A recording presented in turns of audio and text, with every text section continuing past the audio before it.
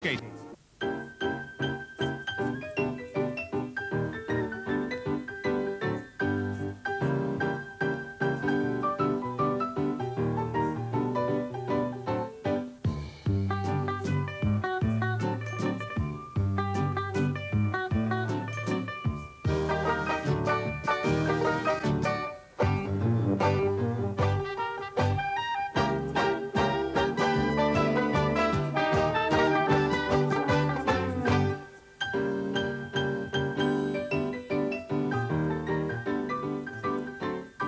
Hello, this is where we turn people's heads inside out and show you what's there. And very kindly submitting to Now here's 50.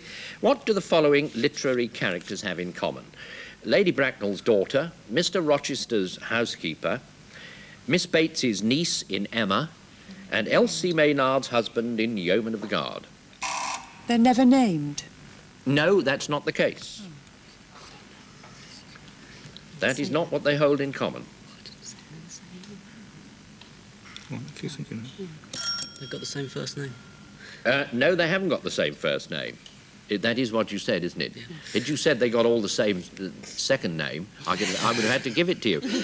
We wanted you to name it. That name is Fairfax and is common to all.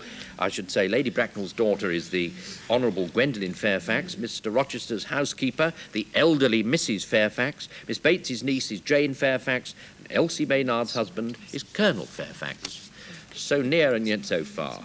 Two cars on a test run are travelling at 60 miles an hour and 30 miles an hour round a 1 mile circular track. When the faster car has overtaken the other car 10 times, how far will it have travelled? 20 laps. Yes, 20 laps is all right. That means once round it's a mile, 20 miles or 20 laps. Once round is a mile. You've got it very quickly indeed. Have a look at this engaging drawing. Now, if you came to the signpost there, which point would you be at on the map? A, B, C, or D? C. It's perfectly correct. Do you like to say why? Well, C was the nearest to Bagham, and Bagham was only a mile away. Also, it must be a crossroads, not a T-junction, because that's the way the sign is. And you're right, Bagham is the nearest town. 170 playing 105. This question is for fathers only. Which Confederate general in the American Civil War was accidentally shot and killed by his own men? Lee. Not Lee.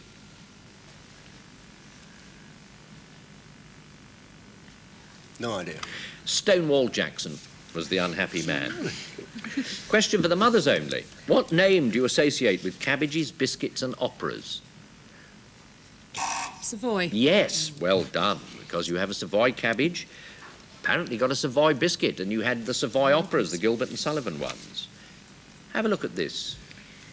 Only one of the Great Lakes is entirely within the USA. Which one is it? Michigan. It is, Mrs. Morley, Lake Michigan. Let's see it. And there you see how it works. Have a look at this. For which of these periods, when they appear, they will any second now, there they are, for which of these periods was prohibition in force in the United States of America? Was it A, B, C, or D?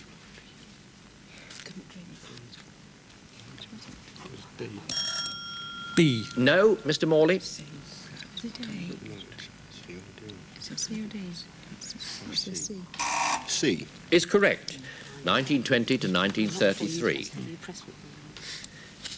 Which African animal has a Dutch name meaning earth pig? Aardvark. Aardvark is right. What in opera or ballet terms is a travesti role? A travesti role. Change of sex from in clothing. That's right. It is simply where the man's dressed up as a woman or the woman is dressed up as a man. So, here's another question. In the late 18th century, Jonathan Buttall, suitably dressed, posed for a painting by Gainsborough. What was it? The Laughing Cavalier. The Laughing Cavalier. No, not the Laughing Cavalier. Mr. Morley. The Boy in Blue. Yeah, well, Blue Boy, the Blue Boy, but it's the same thing, The Boy in Blue by Thomas Gainsborough, quite right. The score standing at 190, 145, we get the last question. It is this. Admar, Zeboim and Zoar, sometimes called Bila, together with two other cities, formed the biblical cities of the plain. What were the other two? Sodom and Gomorrah. Sodom and Gomorrah were the other two. Life ran very high in those days. Well, we better stop before we're all turned into pillars of salt after that. The final score's 190, 155. The Pearsons have won. There they sit. The Morleys did well. I suspect they were just a little slower on that buzzer. But it's the Pearson family which returns another day, and the programme itself returns next week at the same time. And until then, goodbye.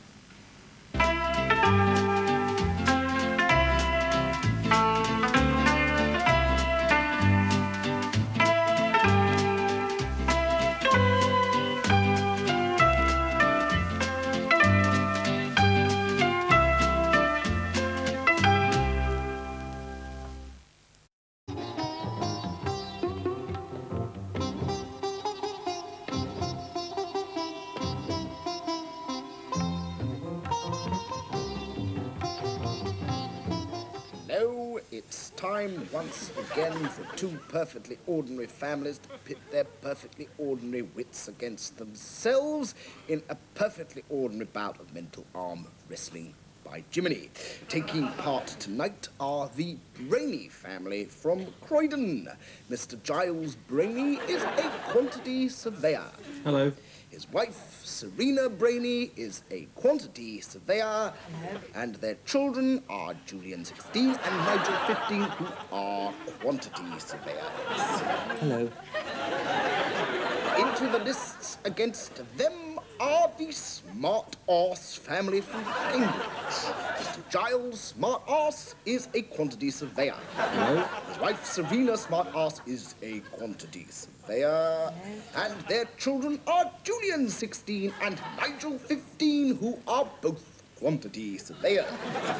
We're now going to show you a perfectly ordinary BBC programme about quantity surveying.